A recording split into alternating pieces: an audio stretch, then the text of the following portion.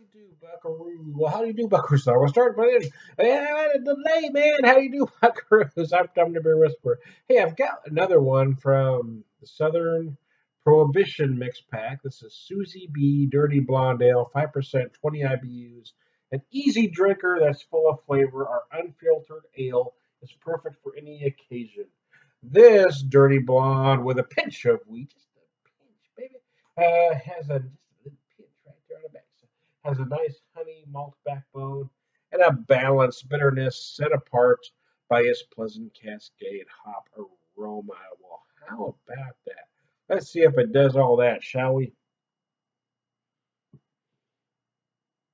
Oh yeah, you can smell those cascades, sure enough. Oh yeah, baby, that's what David liked. Uh,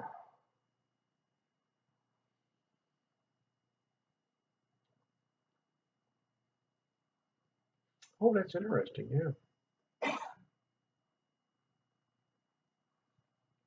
It's called a blonde ale. Typically, when I say a blonde ale, it's a Kolsch style. This one doesn't call itself a Kolsch. It doesn't feel like a Kolsch in any way whatsoever, to be honest.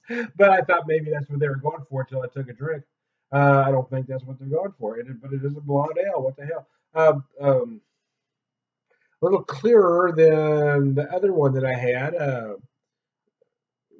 Kind of, it's hard to tell in that picture. I can see it better than the screen is allowing it to, but it's not crystal clear, but close enough.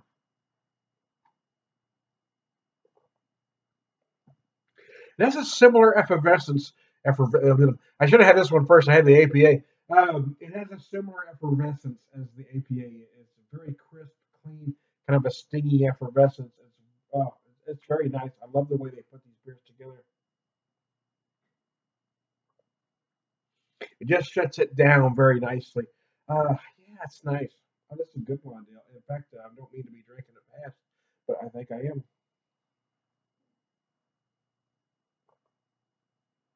Oh yeah, man. That's smooth, baby. Smooth. Yeah, I mean, that goes down easier than Tijuana Hooker, man. That's swear to goodness.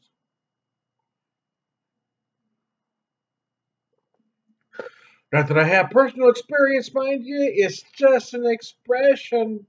People. They grew up in California, not far from the border. It was the 80s. Maybe I did, maybe I didn't. Maybe I inhaled, maybe. Who knows? I did a lot of things, but if you didn't catch me doing it, I ain't copping to it.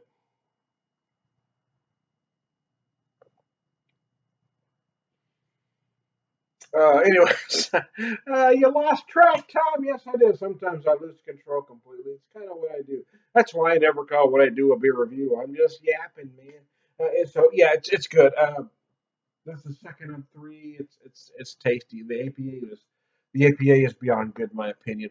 And for a blonde ale, this one is really is very nice.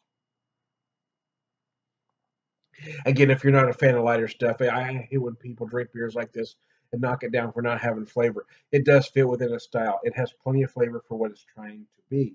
Is it a big full flavor beer? No, but it's not trying to be that. So judge if you must give grades, which I don't. I actually hate people that I don't hate people that do it. I hate the grade system because most beer reviewers that give grades are pulling numbers right out their ass. They have no set criteria. Oh, it's an 85. Why do you give it an 85? Tell me how.